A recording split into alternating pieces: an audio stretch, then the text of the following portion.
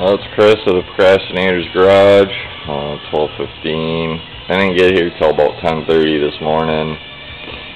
Kind of procrastinated. Overslept a little bit. I didn't get up till 9.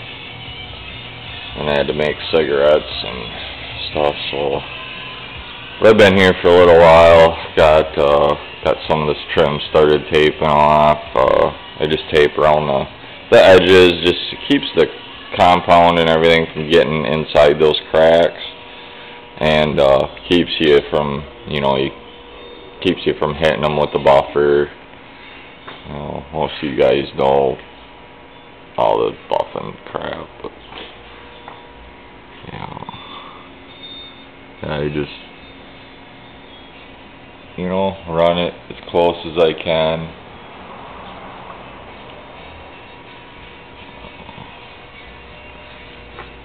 Like here, did pretty good here. It's almost good enough to paint. But yeah, I put a little piece in there.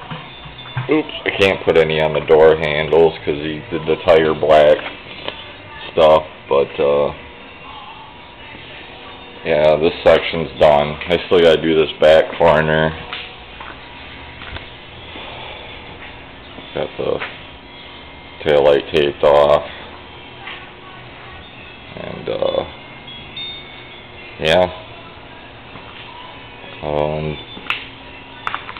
The process I'm doing is using the blue pad with the Big Bite, and it is working really well. When I get a price on a gallon of it, if any guys would be interested in it.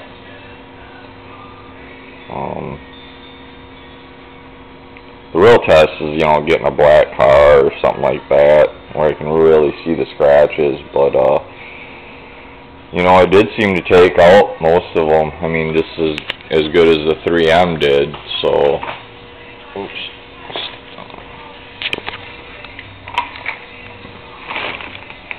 So, and then, after I buff it, then I'll be using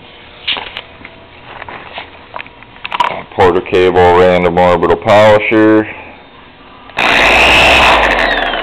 and these are double-sided pads. These are really nice. You hit the little button, it pops out, and you can flip it over. So what like with this truck, what I'm doing is I'm actually waxing with the yellow pad too. So after I mirror glaze it, instead of moving on, I can flip the pad quick and wax it, and then move on to my next, do the door, do this whole cab section here with the swirl remover, flip the pad, and then wax it. So, works pretty good. Then you're not moving around so much around the vehicle, otherwise you're taking 3 trips, around the vehicle. This way you're only doing 2. I will buff the entire vehicle, and then I usually take a good break, probably go get something to eat quick, and then come back. Well, I have to get a